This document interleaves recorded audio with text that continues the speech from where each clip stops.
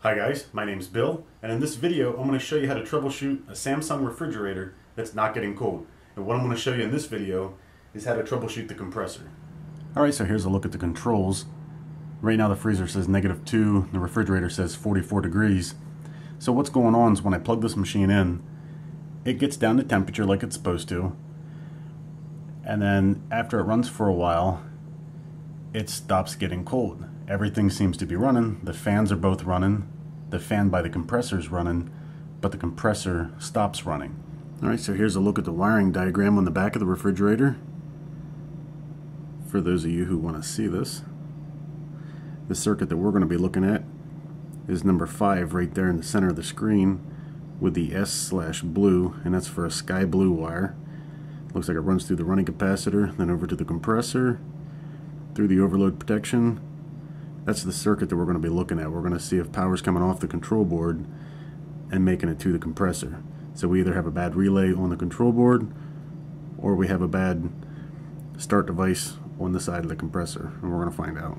Alright, so here's a look at the compressor and the compressor fan, which is running. Right here we got the blue water valve, and this big white box right here is what hides the control board, and that's what we're going to be taking out of the machine and looking at. Now, an easy way to tell if the compressor is running or not is put your hand on it. Now right now it's just warm. Not as warm as it should be if it was running, just slightly warm, so I know it's not. I don't feel any vibrations or anything like that. It's just perfectly still, it's not vibrating, it's not making any sounds. So I'm sure the compressor is not running. And it should be, because the fan's running and the temperature inside the refrigerator is getting higher. Okay, so we want to remove the control board from the machine, so for this process I'm going to unplug the refrigerator from the wall. So we're unplugged. And to get it out, first thing you got to do is remove the water valve, because it blocks part of the control board housing.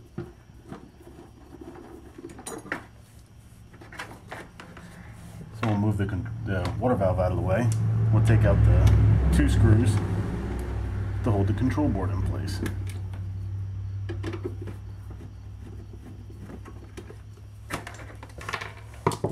Now that those are out, we can just pull this right out of the machine.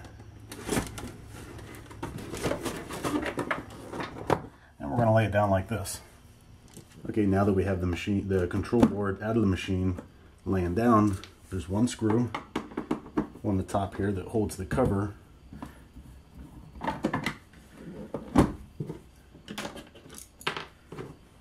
So we got that screw out. Now you're going to need a flathead screwdriver. So we're going to pry this off. Just a couple clips.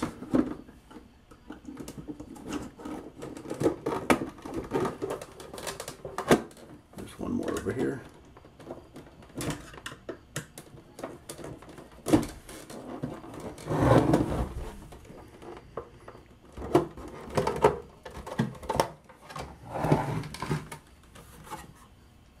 And there's our control board. Alright, so the first test we're going to do is to test the components on the side of the compressor. Now this is going to test the overload device. So basically what we're going to do is go into the hot side. These wires come right off the power cord. Now the machine is unplugged from the wall for this test. Now the power is going to run through the compressor, through the overload, and back here to the neutral on the sky blue wire. So I should have a completed circuit to this point. And when I stick my meter in there, I have a completed circuit. I get the beep. I'm getting 3.3, 2.7, and that's telling that's going to be like the run windings or the start windings on the compressor. So I know that the devices on the side of the compressor are good. They're making contact. Now we have to check the relay. Okay, so what we're looking at now is I put my meter in the hot side of the power coming in off the cord, and the other lead is on the sky blue, and my voltmeter is set to volts AC. Now this relay is not making contact.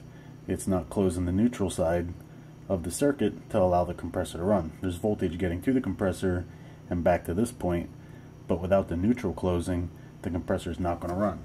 And that's shown right here because I have absolutely no voltage. Now if I jiggle this wire again, it's going to stress the board just enough that maybe the relay contacts inside are going to connect. So let's try it out. My lights are flickering. I don't know if you can see that on camera. There we go. So I jiggled it enough that the relay has made contact to the neutral.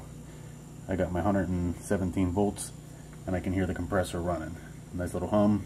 I can feel the vibration. So the first thing we tested was the components on the side of the compressor by doing an ohms reading back to the neutral. Now we're doing a voltage reading to see if the neutral closed.